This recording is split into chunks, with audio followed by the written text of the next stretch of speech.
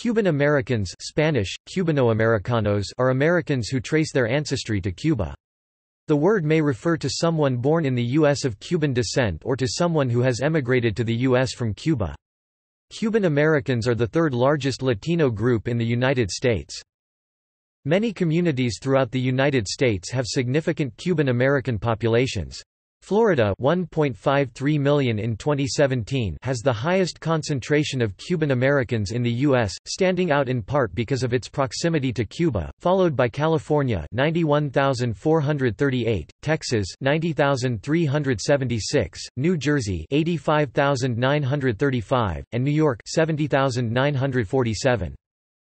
South Florida is followed by New York City, Tampa, Union County and North Hudson, New Jersey areas, particularly Union City, Elizabeth and West New York. With a population of 141,250, the New York metropolitan area's Cuban community is the largest outside Florida. Nearly 70% of all Cuban Americans live in Florida.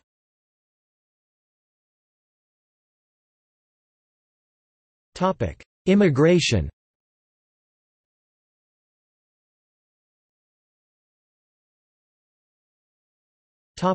Early migrations.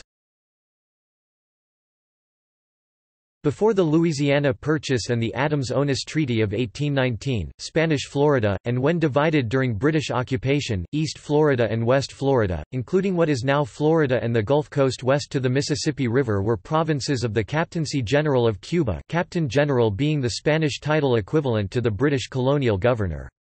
Consequently, Cuban immigration to the U.S. has a long history, beginning in the Spanish colonial period in 1565 when St. Augustine, Florida was established by Pedro Menéndez de Avilés, and hundreds of Spanish-Cuban soldiers and their families moved from Cuba to St. Augustine to establish a new life. Thousands of Cuban settlers also immigrated to Louisiana between 1778 and 1802 and Texas during the period of Spanish rule. Since 1820, the Cuban presence was more than 1,000 people. In 1870 the number of Cuban immigrants increased to almost 12,000, of which about 4,500 resided in New York City, about 3,000 in New Orleans, and 2,000 in Key West. The causes of these movements were both economic and political, which intensified after 1860, when political factors played the predominant role in emigration, as a result of deteriorating relations with the Spanish metropolis.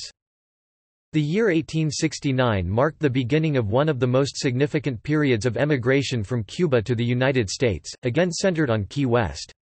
The exodus of hundreds of workers and businessmen was linked to the manufacture of tobacco. The reasons are many: the introduction of more modern techniques of elaboration of snuff, the most direct access to its main market, the United States, the uncertainty about the future of the island, which had suffered years of economic, political and social unrest during the beginning of the 10 Years' War against Spanish rule.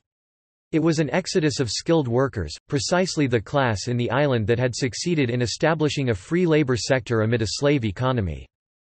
The manufacture of snuff by the Cuban labor force became the most important source of income for Key West between 1869 and 1900. Tampa was added to such efforts, with a strong migration of Cubans, which went from 720 inhabitants in 1880 to 5,532 in 1890. However, the second half of the 1890s marked the decline of the Cuban immigrant population, as an important part of it returned to the island to fight for independence. The war accentuated Cuban immigrant integration into American society, whose numbers were significant, more than 12,000 people.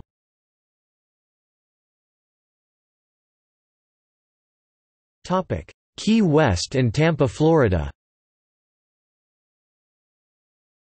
In the mid to late 19th century, several cigar manufacturers moved their operations to Key West to get away from growing disruptions as Cubans sought independence from Spanish colonial rule. Many Cuban cigar workers followed. The Cuban government had even established a grammar school in Key West to help preserve Cuban culture. There, children learned folk songs and patriotic hymns such as La Bayamesa, the Cuban national anthem. In 1885, Vicente Martínez Ybor moved his cigar operations from Key West to the town of Tampa, Florida to escape labor strife. Ybor City was designed as a modified company town, and it quickly attracted thousands of Cuban workers from Key West and Cuba. West Tampa, another new cigar manufacturing community, was founded nearby in 1892 and also grew quickly. Between these communities, the Tampa Bay area's Cuban population grew from almost nothing to the largest in Florida in just over a decade, and the city as a whole grew from a village of approximately 1,000 residents in 1885 to over 16,000 by 1900. Both Ybor City and West Tampa were instrumental in Cuba's eventual independence. Inspired by revolutionaries such as José Martí, who visited Florida several times, Tampa area Cubans and their sympathetic neighbors donated money, equipment, and sometimes their lives to the cause of Cuba Libre.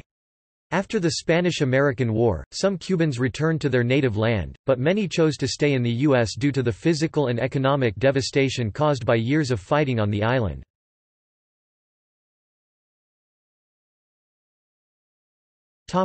Other early waves 1900 to 1959. Several other small waves of Cuban emigration to the U.S. occurred in the early 20th century 1900 to 1959. Most settled in Florida and the northeast U.S. The majority of an estimated 100,000 Cubans arriving in that time period usually came for economic reasons: the Great Depression of 1929, volatile sugar prices and migrant farm labor contracts, but included anti-Batista refugees fleeing the military dictatorship, which had pro-U.S. diplomatic ties. During the 20s and 30s, emigration from Cuba to U.S. territory, basically comprised workers looking for jobs, mainly in New York and New Jersey. They were classified as labor migrants and workers, much like other immigrants in the area at that time. Thus migrated more than 40,149 in the first decade, encouraged by U.S. immigration facilities at the time, and more than 43,400 by the end of the 30s. Subsequently, the flow of Cubans to the United States fluctuated, due to both the domestic situation in the 40s and 50s in Cuba, and U.S. immigration policies, plus intermittent anti-immigrant sentiment. Cuban migration in those years included, in addition to workers, a small mass of the population who could afford to leave the country and live abroad.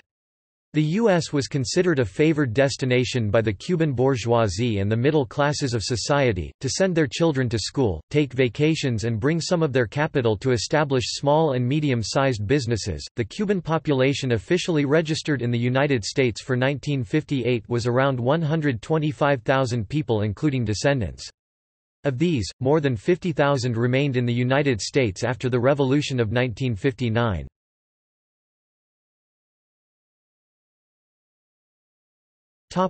Post-Castro Revolution 1959 to 2016.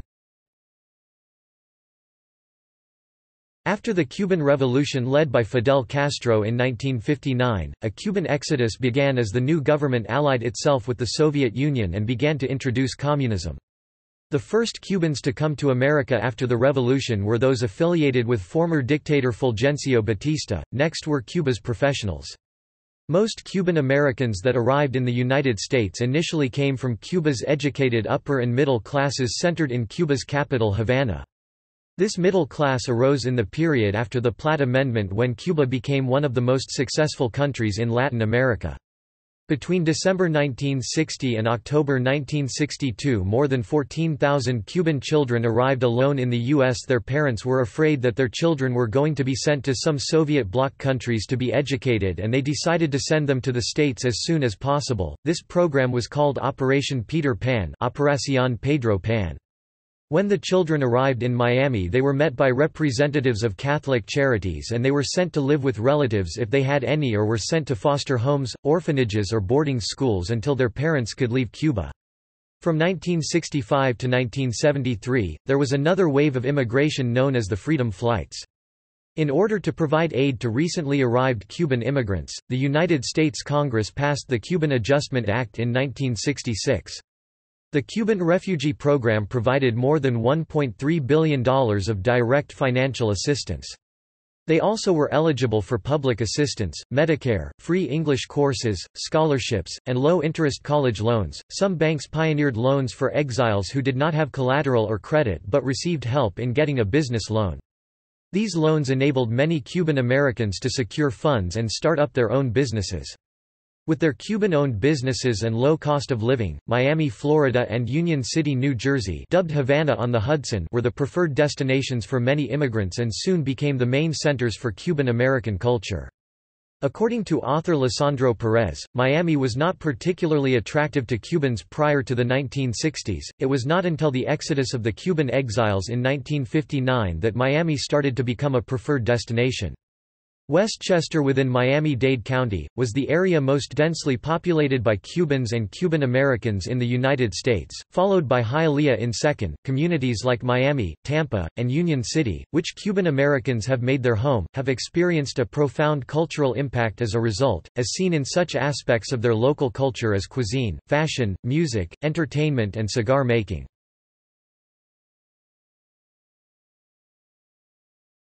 Topic: 1980s. Another large wave, an estimated 125,000 people, of Cuban immigration occurred in the early 1980s with the Mariel boatlifts. Most of the Marielitos were people wanting to escape from communism, and have succeeded in establishing their roots in the U.S. Fidel Castro sent some 20,000 criminals directly from Cuban prisons, as well as mentally ill persons from Cuban mental institutions, with the alleged double purpose of cleaning up Cuban society and poisoning the USA. Those people were labeled «unadmissible» by the U.S. government, and with time, through many negotiations, have been returned to Cuba.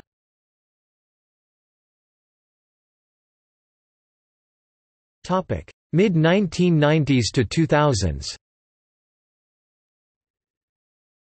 Since the mid-1990s, after the implementation of the «wet feet, dry feet» policy, immigration patterns changed. Many Cuban immigrants departed from the southern and western coasts of Cuba and arrived at the Yucatan Peninsula in Mexico. Many landed on Isla Mujeres. From there, Cuban immigrants traveled to the Texas-Mexico border and found asylum. Many of the Cubans who did not have family in Miami settled in Houston. This has caused Houston's Cuban American community to increase in size. The term, "dusty foot," refers to Cubans emigrating to the U.S. through Mexico.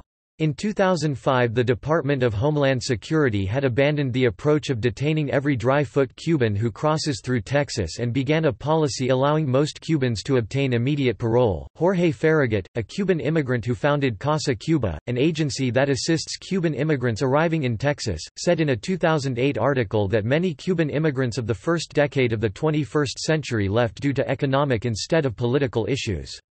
By October 2008, Mexico and Cuba created an agreement to prevent immigration of Cubans through Mexico. In recent years, Puerto Rico has become a major drop-off point for Cubans trying to reach the United States illegally. As a U.S. Commonwealth, Puerto Rico is seen as a stepping stone for Cubans trying to get to the continental U.S., though Puerto Rico itself is home to a number of Cubans.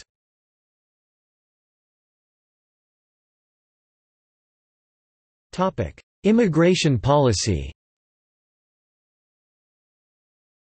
Before the 1980s, all refugees from Cuba were welcomed into the United States as political refugees. This changed in the 1990s so that only Cubans who reach U.S. soil are granted refuge under the wet foot, dry foot policy. While representing a tightening of U.S. immigration policy, the wet foot, dry foot policy still affords Cubans a privileged position relative to other immigrants to the U.S. This privileged position is the source of a certain friction between Cuban Americans and other Latino citizens and residents in the United States, adding to the tension caused by the divergent foreign policy interests pursued by conservative Cuban Americans. Cuban immigration also continues with an allotted number of Cubans, 20,000 per year, provided legal U.S. visas. According to a U.S. Census 1970 report, Cuban Americans as well as Latinos lived in all 50 states. But as later census reports demonstrated, the majority of Cuban immigrants settled in South Florida. A new trend in the late 1990s showed that fewer immigrants arrived from Cuba than previously.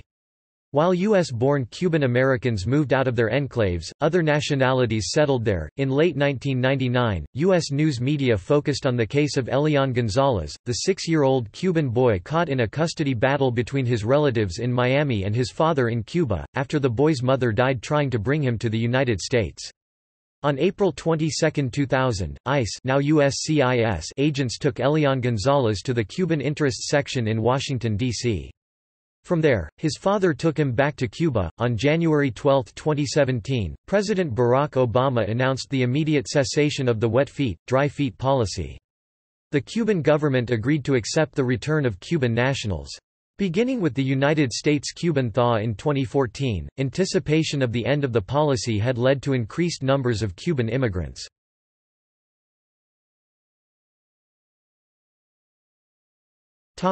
Demographics. In the census in 2000 there were 1,241,685 Cuban Americans, and in the 2010 census there were 1,785,547, both native and foreign-born, and represented 3.5% of all Hispanics, and 0.58% of the U.S. population. 983,147 were born abroad in Cuba, 628,331 were U.S.-born, and of the 1.6 million, 415,212 were not U.S. citizens. In the 2013 ACS, there were 2,013,155 Cuban Americans. The 2010 U.S. Census shows that 85% report of Cubans that immigrated to the USA from Cuba identify as being white. The most recent 2012 Cuban census has the island population at 64.12% white, 26.62% mulatto, 9.26% black, and 0.1% Asian.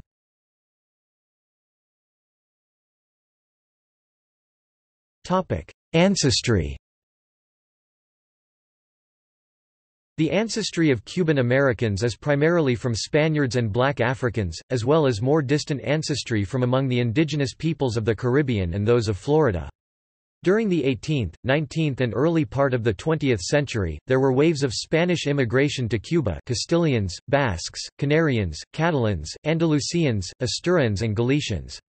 Canarians immigrated to many countries along the Caribbean from Louisiana to Venezuela. But Cuba was the Latin American culture most influenced by the emigration of Canary Islanders. They developed the production of sugar in Cuba, and Cuban Spanish is closest to that of the Canary Islands. Canary Islanders were viewed by other Spanish Cubans as superstitious but also hardworking.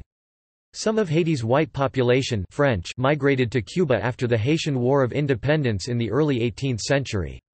Also, minor but significant ethnic influx is derived from diverse peoples from Middle East places such as Lebanon and Palestine. There was also a significant influx of Jews, especially between the world wars, from many countries, including Sephardi Jews from Turkey and Ashkenazi Jews from Poland, Germany and Russia. Other Europeans that have contributed slightly include Italians, Germans, Swedes, and Hungarians. Many Chinese also settled Cuba as contract laborers, and they formerly boast the largest Chinatown in Western Hemisphere, as most Chinese Cubans left for Florida. U.S. States with largest Cuban populations. The top 10 U.S. states with the largest Cuban populations are: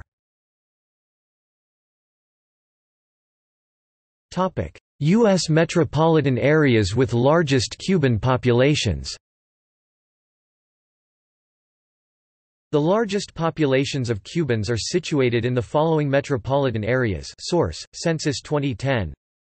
Miami, Fort Lauderdale, West Palm Beach, FLMSA 982,758.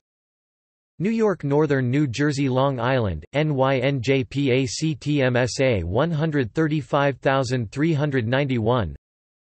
Tampa Street. Petersburg, Clearwater, FLMSA 81,542. Los Angeles, Long Beach, Santa Ana, California, MSA 49,702. Orlando, Kissimmee, Sanford, FLMSA 36,724. Chicago, Joliet, Naperville, Illinois in YMSA 20,633. Las Vegas, Paradise, Nevada, MSA 20,569. Houston, Sugar Land, Baytown, TXMSA 19,130. Atlanta, Sandy Springs, Marietta, Georgia, MSA 17,648. Washington, Arlington, Alexandria, DC VAMDWV MSA 14,527. U.S. communities with high percentages of people of Cuban ancestry. The top 25 U.S. communities with the highest percentage of people claiming Cuban ancestry are, the top 22 of which are in Miami-Dade County. Hialeah, Florida 77%. Westchester, Florida 74%. Coral Terrace, Florida 63.2%. West Miami, Florida 65.6%.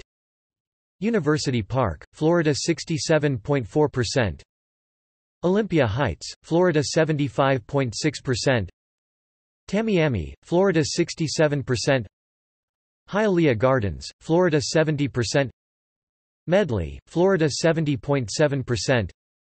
Sweetwater, Florida 59%. Palm Springs North, Florida 61.2%. Miami Lakes, Florida 56.1%. Kendale Lakes, Florida 53.4%. Fontainebleau, Florida 53.4%. Miami, Florida 34%. Miami Springs, Florida 31.83%. Richmond West, Florida 29.30%. Coral Gables, Florida 28.72%. Virginia Gardens, Florida 26.11%. South Miami Heights, Florida 25.70%. Kendall, Florida 21.31%. Miami Beach, Florida 20.51%. Ybor City, Florida 20.28%. West Tampa, Florida 20.23%. Surfside, Florida 15%. U.S. communities with the most residents born in Cuba. For total 101 communities, see the reference given. Top 20 U.S. communities with the most residents born in Cuba are, all of which are located within the Miami, Florida area. Westchester, Florida 55.8%. Hialeah, Florida 53.5%. Coral Terrace, Florida 51.9%. West Miami, Florida 50.5%. Southwest Side, FL 48.3%. University Park, Florida 48.1%. Hialeah Gardens, Florida 47.5%. Medley, Florida 46.0%. Tamiami, Florida 45.7%. Olympia Heights, Florida 45.2%. Sweetwater, Florida 45.2%. Westwood Lakes, Florida 44.9%. Sunset, Florida 32.7%. Fontainebleau, Florida 32.3%. Northwest Side, FL 30.4%. Miami, Florida 30.3%. Miami Lakes, Florida 30.1%. Palm Springs North, Florida 29.8%. Kendale Lakes, Florida 28.9%. Kendale Lakes Lindgren Acres, FL 24.3%.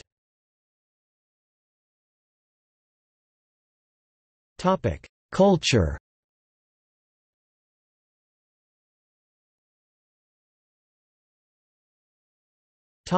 Assimilation.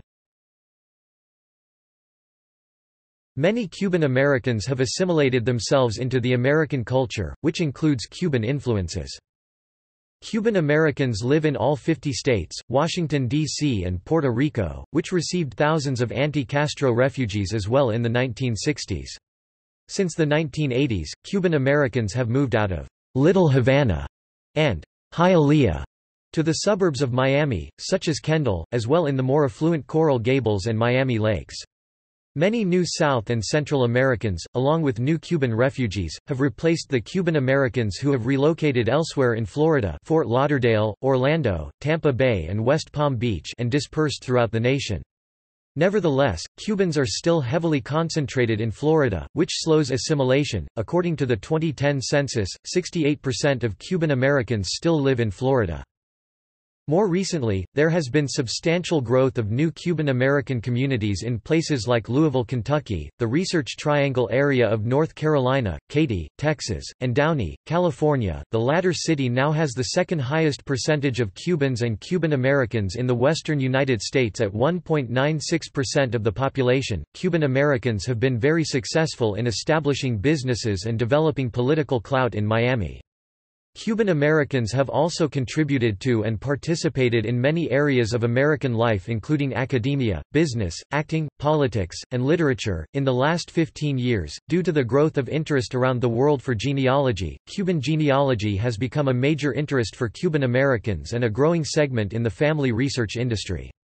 This has complemented assimilation by preserving Cuban and colonial roots, while also adopting American culture and value.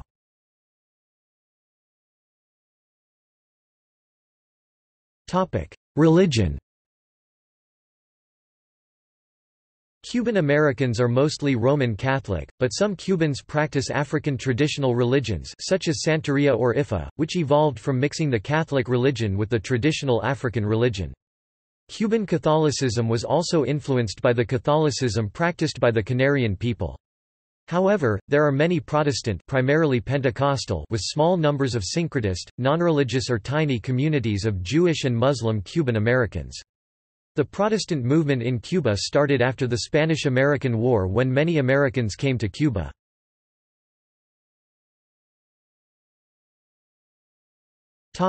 Language. Similar to the 67% of other Hispanics, 69% of Cubans under 18 speak a language other than English at home. For Cubans over the age of 18, the percent speaking a language other than English at home climbs to 89%, which is higher than the 80% among other Hispanic groups. Only 12% of Cubans under the age of 18 speak English less than very well, which is much lower than the 20% among other Hispanic groups.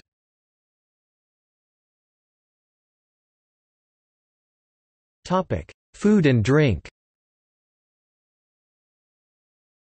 Cuban food is varied, though rice is a staple and commonly served at lunch and dinner. Other common dishes are arroz con pollo, chicken and rice, pan con bistec, steak sandwich, plátanos maduros, sweet plantains, lechon asado, pork, yuca, cassava root, flan, batito de mamey, mamey milkshake, papayas, and guava paste. A common lunch staple is the Cuban sandwich, sometimes called a mixto sandwich, which is built on Cuban bread and was created and standardized among cigar workers who traveled between Cuba and Florida, especially Ybor City, around the turn of the 20th century. Cuban versions of pizza contains bread, which is usually soft, and cheese, toppings, and sauce, which is made with spices such as adobo and Goya onion. Picadillo, ground beef that has been sautéed with tomato, green peppers, green olives, and garlic is another popular Cuban dish. It can be served with black beans and rice, and a side of deep-fried, ripened plantains.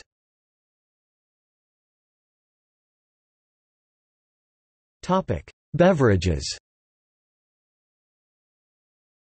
Cuban coffee is popular in the Cuban American community. Cubans often drink café cubano, a small cup of coffee called a cafecito, or a colada, which is traditional espresso coffee, sweetened with sugar, with a little foam on top called espumita. It is also popular to add milk, which is called a cortadito for a small cup or a café con leche for a larger cup. A common soft drink is materva, a Cuban soda made of yerba mate. Jupiña, ironbeer and Cai lemon lime are soft drinks which originated in Cuba. Since the Castro era, they are also produced in Miami. Other famous Cuban drinks include guarapo de caña. A popular drink of Cuban origin is the Cuba Libre, a mix of Cuban rum and cola, usually Coca-Cola and mojitos.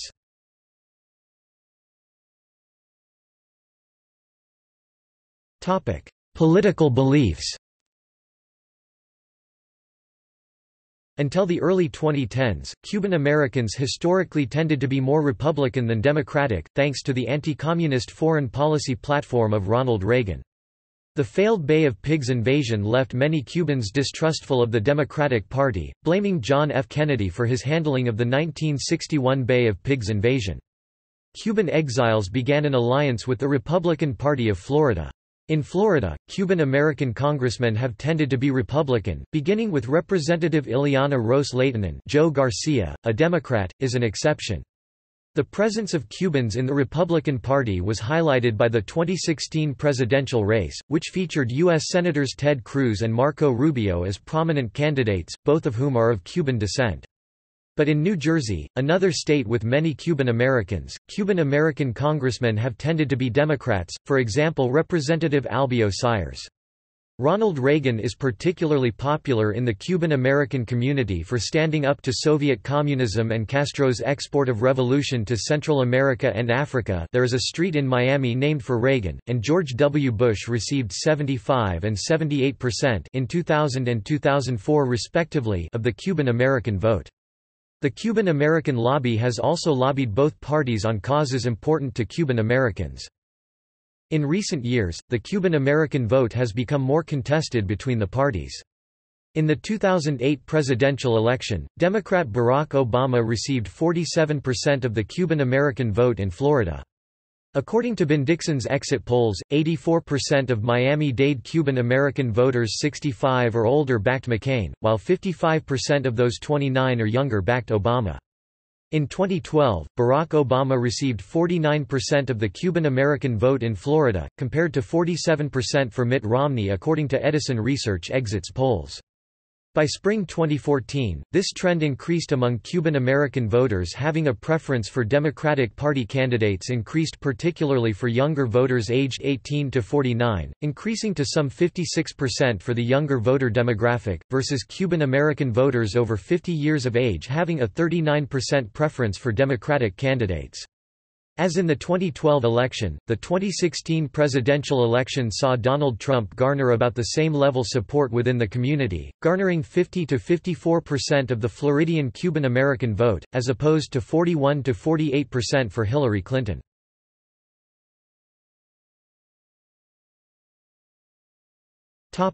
Socioeconomics. The median household income for U.S.-born Cuban Americans is $57,000, higher than the overall U.S. median household income of $52,000. However, the median annual personal earnings for foreign-born Cuban Americans is $25,000, which is lower than that of U.S. population at $30,000.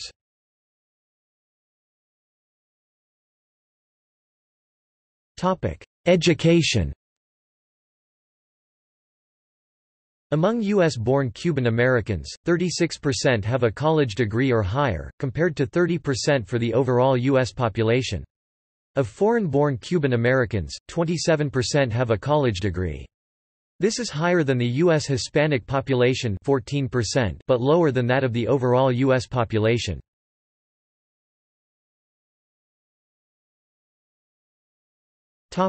Notable Cuban Americans.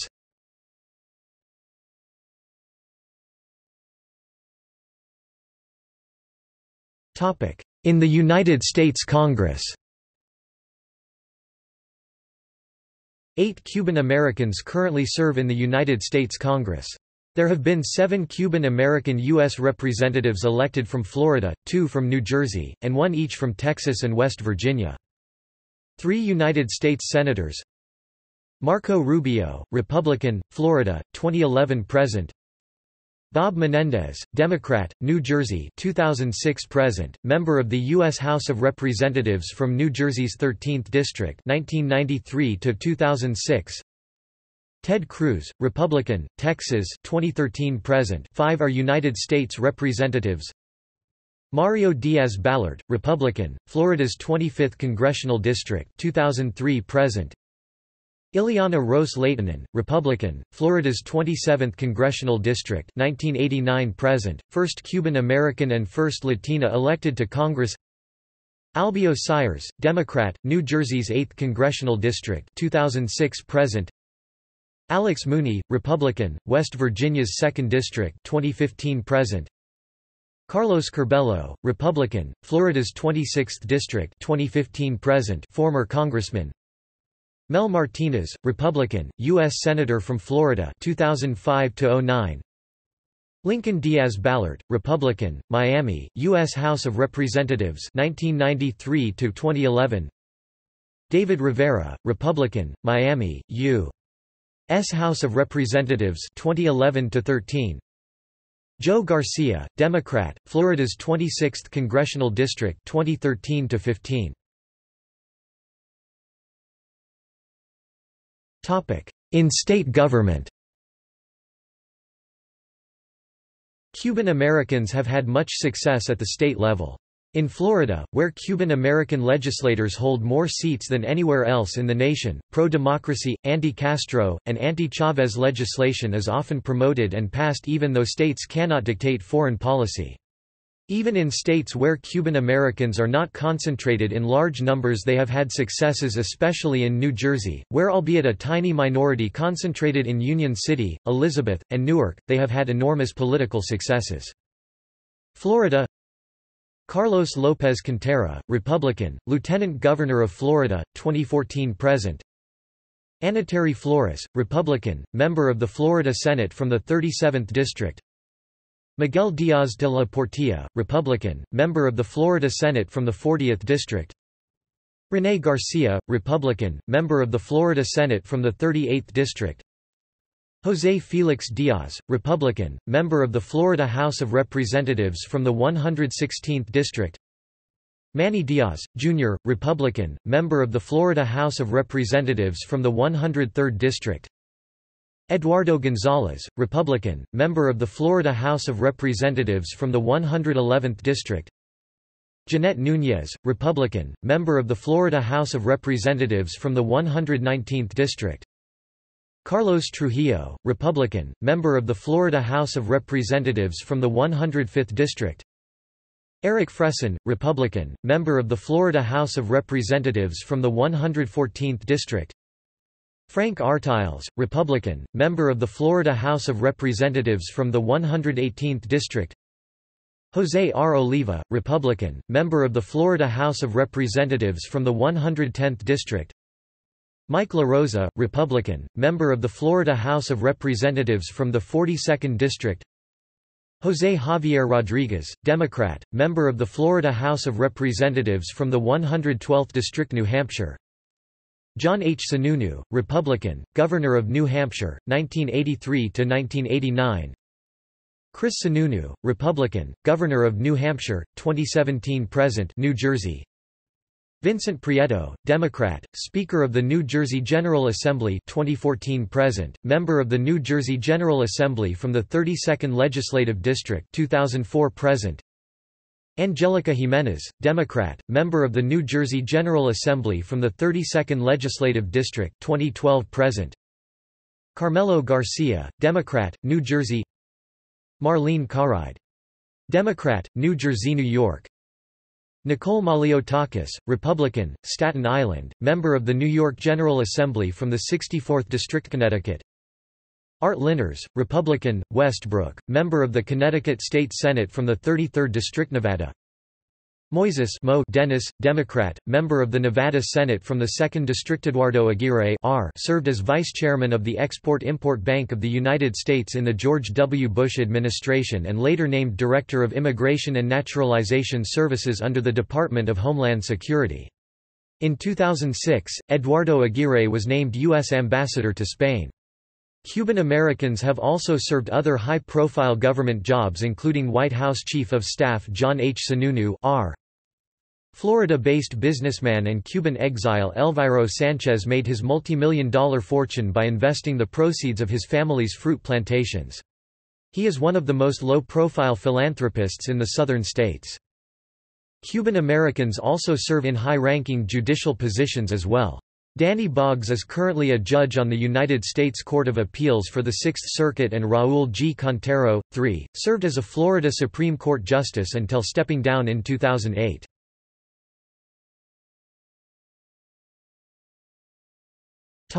Notable people.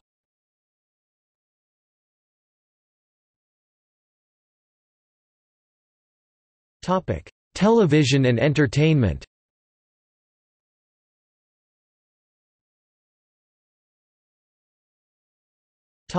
Singers and songwriters.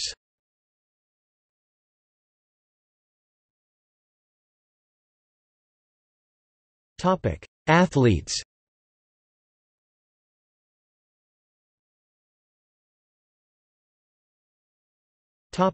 See also: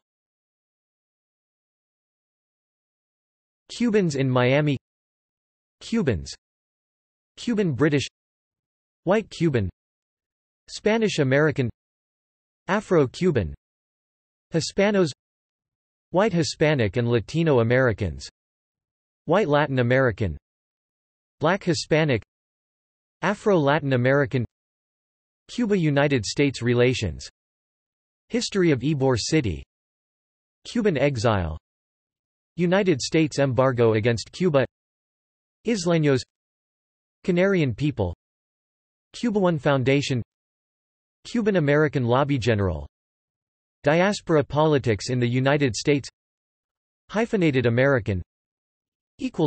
Notes